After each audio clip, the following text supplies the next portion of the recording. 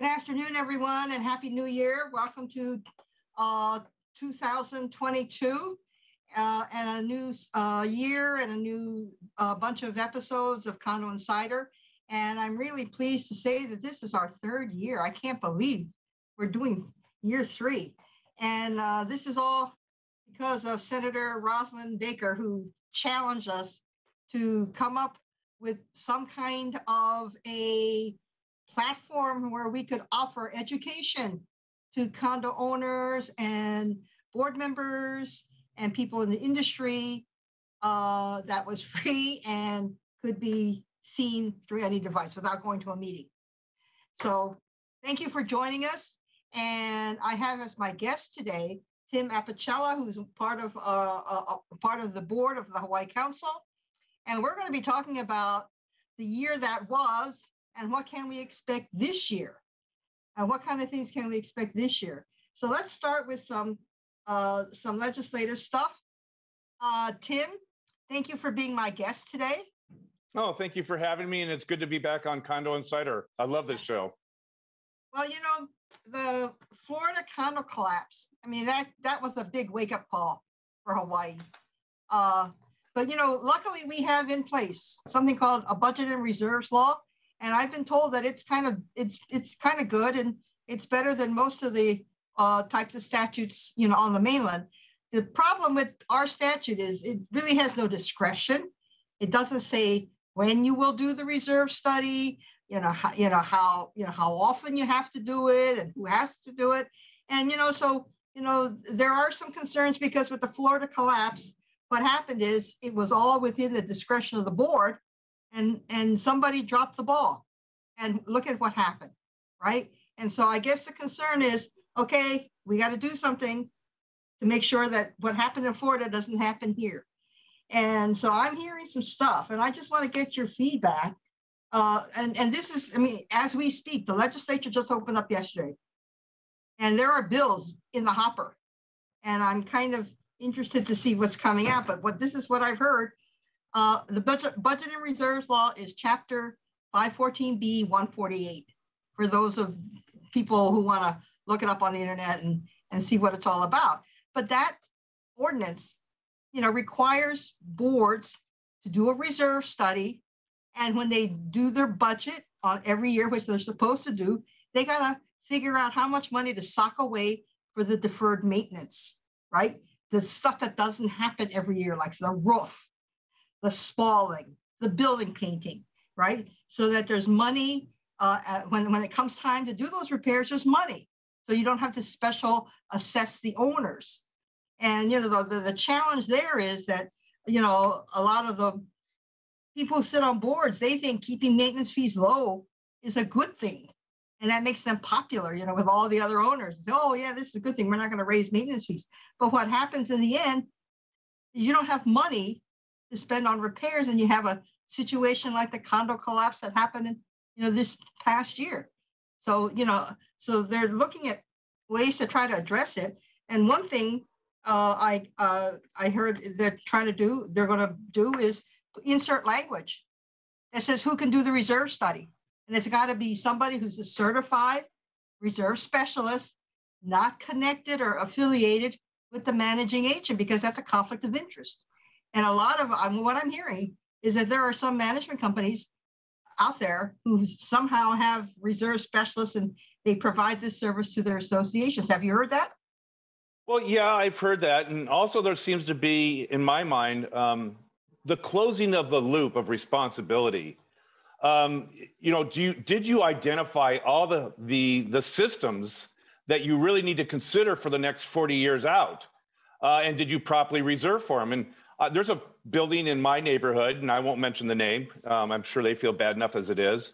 But each unit was assessed $108,000 per unit. And that was a catastrophic faux pas on the previous boards to not calculate what it's going to cost for a building that has so many glass windows. In fact, it's really a glass building with some concrete around it rather than a concrete building with glass within it. And so each unit, they never set aside for glass. In all the 40 years, 45 years the building's been in existence, not a nickel. How does that happen? Yeah, well, see, that's one, and that's another change that's going to be made, because right now, the budget and reserve statute says that you will do a reserve, you would set up your reserves and you look at a 20-year life, what is it called? A life interest? Expectancy of life is expectancy, right? Yeah. And you know what happened? Because of the 20 years, you didn't have pipes included in the reserve study. And that's why when you had these buildings where the pipes failed, of course, pipes are supposed to last 75 years. I mean, that was what everybody thought. Now we know differently. And you know what happened when those pipes failed? You had people pointing fingers and say, it's your fault. Why didn't you set up a reserve? It's because the statute doesn't allow for it. So now one of the changes that they're going to do is to change that 20 years to make it 30 or longer. Mm-hmm. Because now now you're going to have to put in pipes and now glass, because that's not a normal item that's on a reserve study.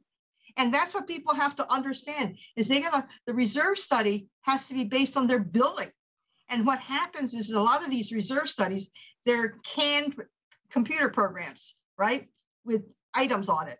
And so the board has to be really cognizant that their equipment and their items, their reserve items are in this canned program. And if it's not, to tell the reserve specialist, we got this piece of equipment, it's not on your canned program. So you got to add it to your canned program and find out what the useful life is and what it's going to cost to replace, so that our reserve study is accurate, right? Yeah. Well, let me ask you this. Florida and many states have depending on the age of the building, a certification process. If it's 40 years old, it has to pass a certification that it's a viable building that has a life expectancy and there's no major system failures on the horizon. I kind of thought that at one point, maybe Hawaii would start considering that kind of provision, but they're focusing their attention on the finances and the budget, and the not recertification, but the reserve report. And that's a good way to go too. But I'm just curious what you thought about a building certification process. Well, there was a time where a bill like that was in the city council. Do you remember a couple of years ago around Christmas time, there were two guys, and they were contractor people, and they were at the Ala Moana shopping center, and they were fixing something, and they fell against a rail, and the rail failed, and they fell. One was killed, one was injured. Or do you remember that? Yes. Right? Because of that, there was a bill introduced in the city council called a building envelope bill, which would have called for periodic building envelope. You would have somebody inspect the outside of a building to make sure it was structurally sound. And that would include, with residential buildings, you're talking about lanais and the railings, right? Because the railings sit in concrete. And if you have spalling, I mean, what the spalling does is it goes in and it affects the rebars, and you can't see it except that there might be cracks on the lanai, but you don't know if that railing is secure unless you have somebody actually go up and check it, right? And so there was a building envelope bill, and although we Hawaii Council went in and we opposed it, DPP opposed it as well. They said, we don't have this is government. We don't have the money. We don't have the inspectors. You're going to give us more money? Because if you don't give us more money, then we oppose this bill. And we didn't want it because it's going to be more cost for us. That means we got to go out and hire engineers, and we got to do something to submit a report, just like we do with the fire safety. And, right now, and we're going to get to the fire safety, unintended consequences of, having, of the fire safety ordinance. And now we have a big insurance problem. And so I'm very hesitant. I'm very hesitant to support new legislation that would give us another requirement that the buildings have to do, because we have an existing law. We have the building in reserve. And if we tighten that up, Mhm. You know, and we can educate boards, which is what Hawaii Council does, which is what CAI does, the real estate commission, real estate branch of this, the DCCA. They do seminars. If we all, you know, get together, because we all teach the same thing, we talk about budget and reserves all the time. And now because of the condo collapse, they're talking about it even more. And, you know, because, you know, you take, you know, rather than passing a new law, let's work with the old law. And what they're doing, what I've heard is they're saying, you know, saying very specifically who should be doing this, and saying you got to do it every 2 or 3 years. And one thing that I've suggested is that if you haven't done, I mean, if your reserve study now, you should, you know, because all the reserve studies have dates on it, you should look at the dates. And if it was done before 2020, it's time to get a new one. Because with the supply chain problem and what is it, the great retirement or the great resignation or whatever they're calling it, right? Your labor costs have gone up, the costs have gone up. And, you know, those of us who sit on boards, we can't even get estimates for repair work on our condos because nobody knows when the stuff, when the parts and the materials are going to get to Hawaii because of the supply chain problem, and they don't have workers. And so, you know, the cost is going up. And so, you know, it's a concern. You mentioned one thing that I really liked, and that is, you know, those that do the reserve study are independent and at arm's length transaction away. You know, I'm reminded of, you know, all the bank debacles and all the foreclosures and all the banks that went under because the appraisers worked for the bank. Yeah. And then, you know, after the collapse of 2008, they made a very hard and fast rule that all appraisers must be independent and have no affiliation with the lending institution that made those loans. And I think that's a great idea to have certified reserve specialists that are at an arm's length transaction away from the companies that serve those condo associations. Right, because you got to have somebody who's like a third party to be independent, so that they can give you a neutral picture of what your building is. Not somebody who's affiliated with somebody on the board or with management who purposely wants to, you know, keep your costs low, because that's what happened in Florida. I mean, people didn't want to spend the money, or they were afraid to, or they didn't want to take the action. And because of the inaction and the delays, the building collapses. And, you know, we can't, you know, deal with that. And, you know, one of the other changes they're talking about is starting the process earlier. You know how developers have to do these public reports for brand new condos? Insert a requirement in the public reports that they've got to set up, you know, do a reserve study at the beginning. Because that way, when somebody buys into the building, they will know what it's going to cost them, deferred maintenance, right? Yeah. Right now, you know, how many times do people buy a brand new condo and the maintenance dues are ridiculously cheap? And then 3 years later, wham, you know, they're up 100% or better. Right. And, you know, I didn't see that coming. So yeah, a realistic reserve replacement report on a brand new building would be great. That's a great idea. So that's something that I heard, you know, was already proposed. And, you know, one other thing is that, you know, and this happened in our condo, at our condominium. Every year when the board sits down and does their budget, they're given a percentage by their management company saying to maintain your budget and to make sure that you have enough money for the reserves based on your reserve study, we recommend that you raise your maintenance fees 12, 15% or something like that. Okay, that's the recommendation. And so what does our board do? Our board comes in at 6. And notwithstanding, you know, my protestations and my grumbling, it passed at 6. And so I have to join with the people who are saying we got to put legislation in there that if you're going to deviate from what the expert says you have to do for maintenance fees, it's and if you don't go out and find an expert who's going to back you up on that reduced amount, the breach of fiduciary duty, right? Because the business judgment rule says you can rely on an expert opinion. And if you deviate from that expert opinion, you're on your own. No D&O coverage, you know, and things like that. And I kind of like that, you know, because, you know, that way the board members, you know, they don't feel guilty. I mean, they can say, well, the expert told us we had to raise your maintenance fees 12%, 15%, whatever. And it's not that they're being mean to the owners, right? It's not like, you know, because Make right now government the bad guy. Right. It's kind of like you don't want to be the bad guy, and owners are grumbling, you know, well, you know, you're the bad guy who raised our maintenance fees. But, you know, that's what the owners have to realize, that it's getting expensive to maintain and repair buildings. It costs money. And, you know, and then when we get to, you know, the fire safety and talking about insurance, I mean, you can't have, you know, 5-6% maintenance fee annual increases when your insurance goes up 30%. Yeah. I mean, do the math. I mean, it doesn't work. You know, Jane, there's one point I've noticed in my 25 years serving on boards, and that is sometimes a board is comprised of those who are retired. And I hate to say it, but I've seen it firsthand where, you know, executive members of a board of directors, they don't want to improve the building because they're worried about an increase of property tax evaluations, which correlates into higher taxes. So either purposely or you know, subconsciously, they're not improving the building and keeping it viable and safe because they're worried about increased valuations.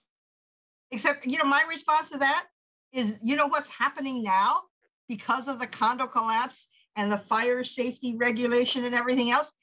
The lenders are asking questions. They never asked questions before.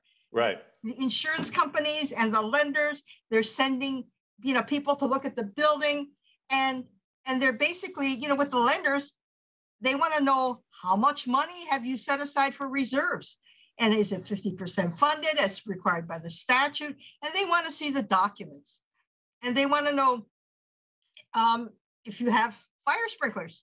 If you don't have fire sprinklers, why not? Or when are you going to do it? And it's like, excuse me, but why are you asking these questions? And it's because, you know, they don't want to lend money, or they don't want to lend money to prospective purchasers to buy into a building, because what the lenders see is that down the road, there's going to be an assessment, right?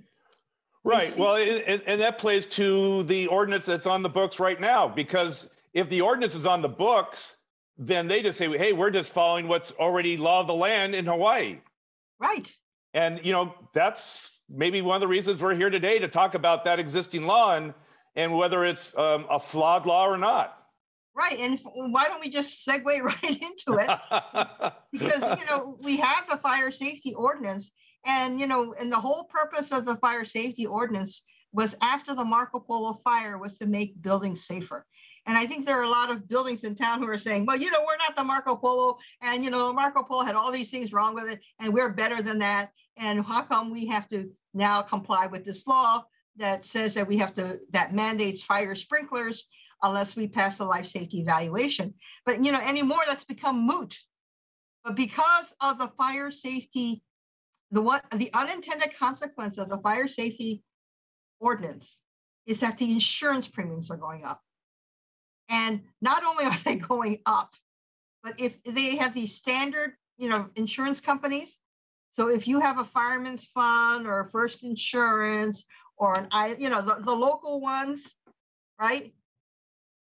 If you decide to leave them, nobody else is going to touch you if you don't have sprinklers, you know. And the ones that, you know, so the ones that they're called the standard market. And the standard market, they're asking, and they're saying, in fact, my building this year, the insurance premiums increased 30%. That translates to $44,000 for my association in 1 year. And, you know, so I don't know how we're going to do that with. Well, the old saying, give them an inch and they'll take a mile, but, you know, that's what they're doing. And you know, and we're told that, you know, the insurance is going to go up every year, so long as it's non-sprinkler. And so that means even if you decide, you know, even if you pass the life safety and you don't put in sprinklers, your insurance is going to go up. You know, you and I had we're caught between a rock and a hard spot. Yeah, and see, I think it's a flawed law. And when, you know, Mayor Caldwell came out with, I think it was Bill 69, shortly after the Marco Polo fire, I felt it was a flawed law to begin with, because, to mandate the installation of sprinklers requires I call it the confiscation of airspace. Each unit, my ownership is defined by my airspace, from the ceiling down, the floor up, and the walls in. That's my property rights. Mm-hmm. So now you're going to confiscate 12 to 13 inches of pipe and stanchions and sprinkler heads in each room of my dwelling. I'm not sure you get the right to do that without fair and just compensation to the homeowner, the unit owner. Well, so I thought it was I think it's a flawed law to begin with, to be honest with you. Right, but the problem is, the ordinance passed 5-4, which is just barely passing, right? So, and that's another thing. We're coming up with elections, 2022. And I believe there's three seats that are up for, because they're term limited. And unfortunately, one of them is Carol Fukunaga, who is our champion, who is fighting for us all the time. So, for those of you listening and who live in Carol Fukunaga's district, you better, be very, ask lots of whoever's running for her seat in 2022, because you want to make sure whoever gets elected into that seat is going to protect your interests like Carol did. And, that's a concern. And so, yes, if we can get 5 people on the city council to repeal this law, it'll be gone. The problem is it's harder to repeal a law than it is to get it passed.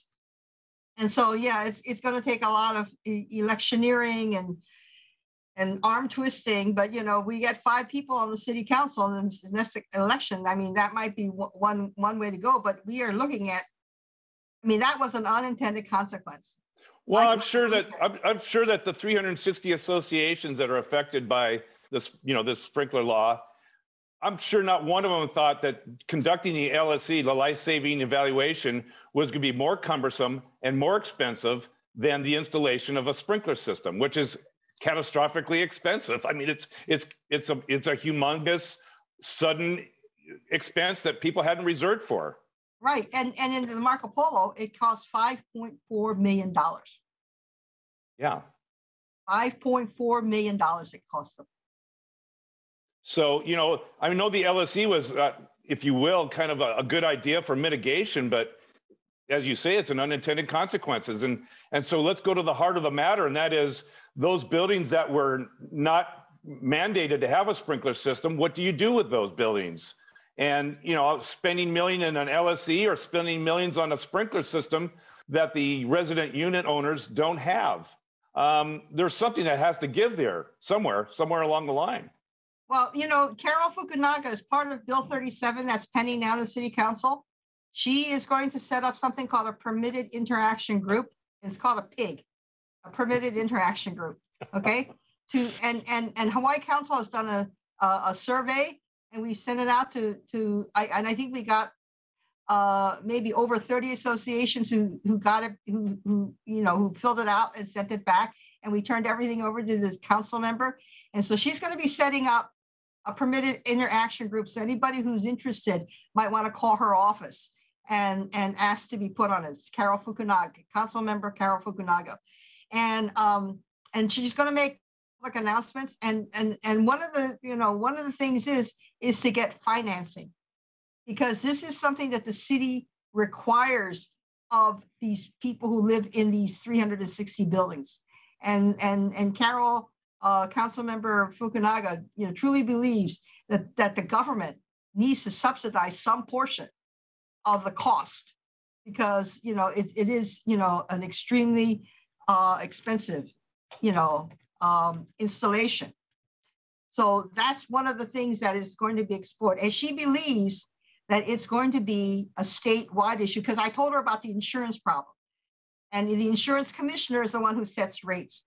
And that's when we got into the conversation of, what if we change the state law, like the budget and reserves or something, to make certain requirements of the building do certain things. That way it will calm the insurance companies down to say, oh, well, look, we're toughening up this, condo law. So now associations, they have to, set aside certain money. They have to do the reserve study.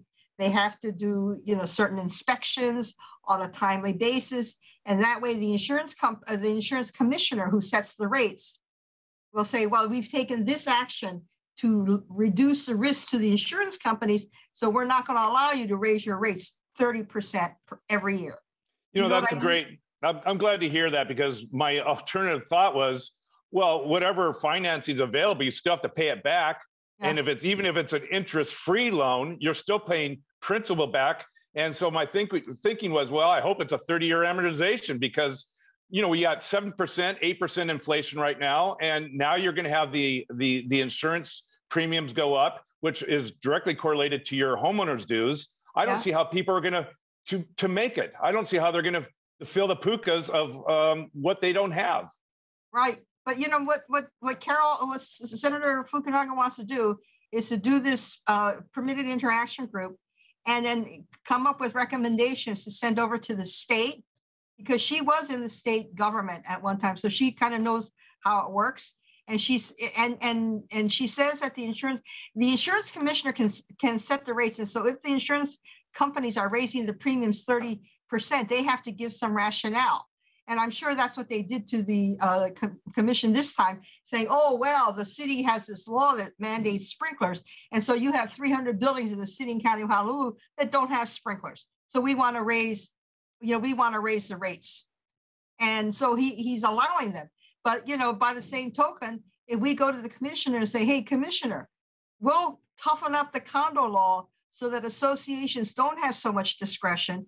They got to, keep their nose to the grindstone. They got to, be cognizant of the repairs and maintenance, and to make sure there's financing, and to do the inspections where they're supposed to be, so we don't have things like Marco Polo fires and a condo collapse. And if we do that, if the law is changed to make those restrictions tougher on associations, make them more accountable, then you, Mr. Commissioner, you got to tell the insurance companies that they can't raise their rates. Because what we don't want is for the commissioner to say, oh, you can't raise your rates. And then the insurance companies say, well, they leave. Yeah. They leave, right? And right now, we don't have a whole lot of insurance companies, because Hawaii has got the highest claims in the whole country for D&O. Do you know that? The claims that are made. I'm not surprised. I think there's a lot of board members who just love the title of board member, but have not a clue to what their fiduciary duty is to their owners. I'm not surprised at that what you just said. No. Yeah, and Sue Savio says we've got the highest number of claims per capita than any other state in the country, and the claims are higher. So if there's a claim on the mainland for 25, in Hawaii it's 50. So that's why we only have a few D&O carriers who, will offer, coverage. And we don't want to be in a situation where we chase away some of the standard insurance companies. And by the same token, so that means that we have to step up to the plate and persuade the carriers that we're going to take steps to make sure that the buildings are going to take care of their structure, right?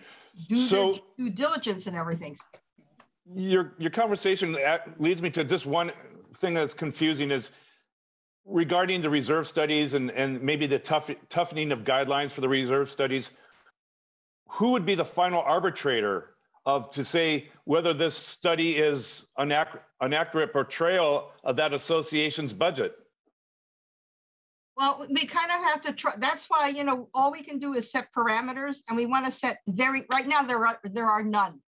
Mm-hmm. There's nothing in the statute that says who does your reserve study, how often do you have to do it? And, and if they tell you that it's 12%, that you have to raise your maintenance fees 12%. There's nothing in the statute that requires that to happen. And so what we're saying is, well, maybe we need to start taking steps.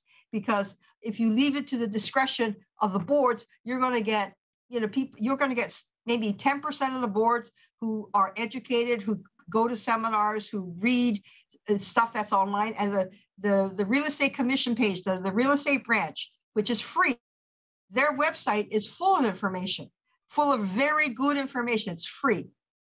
And, so for those kinds of boards who educate themselves, then, we know that they're going to take care of the buildings. And we know that there are lots, there are lots of buildings that way. But for the others, and boards are volunteer members, right? You and I know, who serves on boards. And sometimes it's scary. It's a nightmare. It's right? really scary. Yeah. It's the guy who owns 17 units and wants to keep his maintenance fees low and stuff like that. Or, people with their own agendas and not thinking about the entire association as they're supposed to do when they do their fiduciary duty. That's the scary part. Yeah. And so what we do is we take away some of their discretion, and we do it by legislation. And hopefully that will persuade the insurance companies to keep their premiums lower, and maybe it will result in safer buildings, that will prevent the Marco Polo fire and the Florida collapse. I think those are the two main issues that are kind of driving the legislation and the education programs that we're all involved in. I think it's important because if you want to maintain the concept of self-governance for the concept of condominiums, then the Wild West has to stop. I mean, there has to be. You hit it right on the nose. I mean, if people want to maintain self-governance, they got to be responsible. They got to step up to the plate. They got to make the hard decisions for the whole association. And to the extent that's done, then I don't think we have a problem. The problem is that we all know that there are some associations out there who don't have a clue, and they really don't care. And for those associations, we've got to make these. We have to set very specific parameters so that there's not a whole lot of wiggle room. So it's not like, oh, well, I don't agree with you, so I'm going to do this and that. It's, well, no, the statute says this is what you have to do. I think we have to get to that. Well, and we know from all walks of our lives is that it's always the few that ruin it for the rest of us. The responsible parties always have to suffer the consequences of those that have not been responsible. And for not taking care of a building and maintaining safety standards, I think that's the ultimate of irresponsibility. And we're all going to pay the price, and we are paying the price through higher insurance premiums and everything else. Yeah. And, I'm looking at, we've run out of time, and I know we had other stuff that we were going to talk about. I didn't think we would, I thought we wouldn't have enough time, but it seems like we only talked about 2 of the 4. So we're going to have to do this again, Tim. Okay. Okay. And for the viewers who, tuned in today, thank you very much for sharing your time with us. And please join us next week, Thursday, for another episode of Condo Insider. Mahalo and aloha. Aloha.